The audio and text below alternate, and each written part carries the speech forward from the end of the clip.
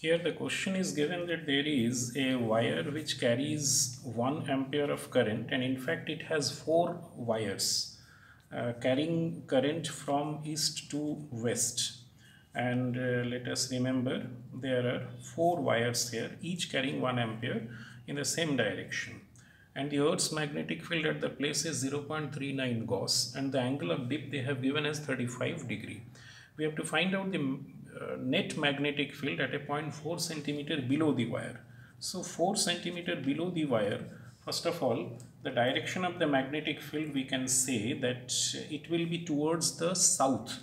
So magnetic field towards south due to the wire will be, let's remember there are 4 wires, so it will be 4 times mu naught I divided by 2 pi d. So it will be around 4 into, this will be 2 into 10 to the power minus 7. Current is 1 ampere each divided by the distance is 4 into 10 to the power minus 2. It comes out to be 20 into 10 to the power minus 4 Tesla, which we can say it is 20 Gauss.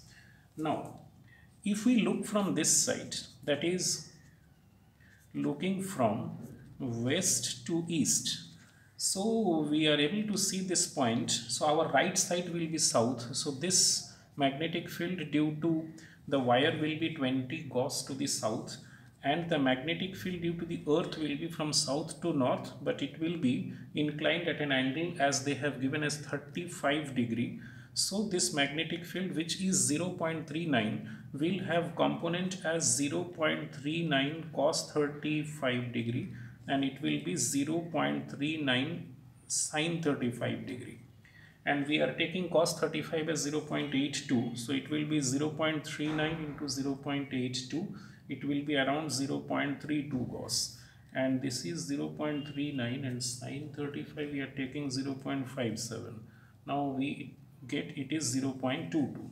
Now the resultant of 22 and 0.32 and this vertical, so the net magnetic field due to the earth as well as due to the wire will be root over 20 minus 0.32, that is 19.68 this whole square, and this 0.22 which is vertical this whole square, which is around 19.7 Gauss, which is the net magnetic field at a point which is 4 centimeter vertically below the wire.